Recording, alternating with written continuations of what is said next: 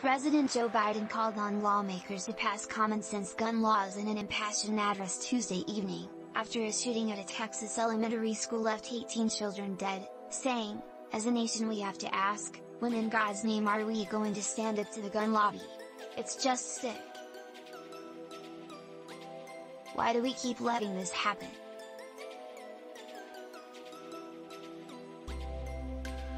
Where in God's name is our backbone?"